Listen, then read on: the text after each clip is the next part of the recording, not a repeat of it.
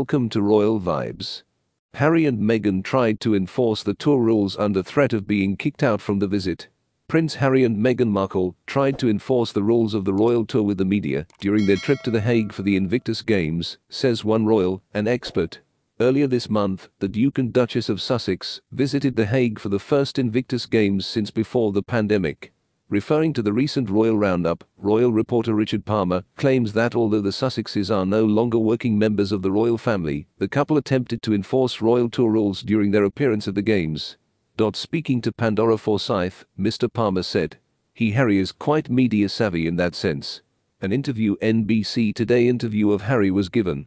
He added, although the Sussexes are no longer active members of the royal family, both Harry and Meghan have attempted to enforce the rules and compromises that exist between the media and palace when members of the royal family to official obligations. You know, as a Dutch journalist told me, they were basically told that if you started asking them questions, they'd kick you out. Before landing in The Hague, the couple flew to the UK to visit the Queen at Windsor Castle. Their visit to the 96-year-old Queen came less than a month after they decided not to attend the late Duke's funeral. From Edinburgh. In January 2020, the Duke and Duchess of Sussex announced via their official Instagram account that they were stepping down as royals.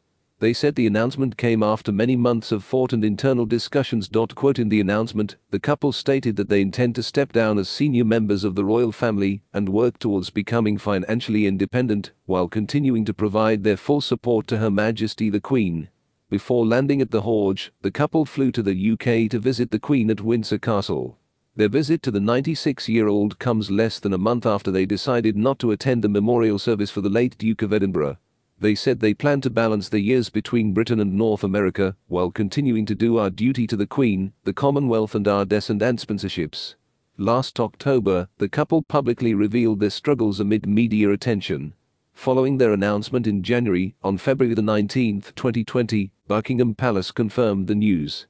At the time, Buckingham Palace issued an official announcement that read: the Duke and Duchess of Sussex have confirmed to Her Majesty the Queen that they will not be returning as active members of the royal family. So with that we have come to an end of this episode. Thanks a lot for watching. If you haven't subscribed, make sure to do so. Until next time, bye.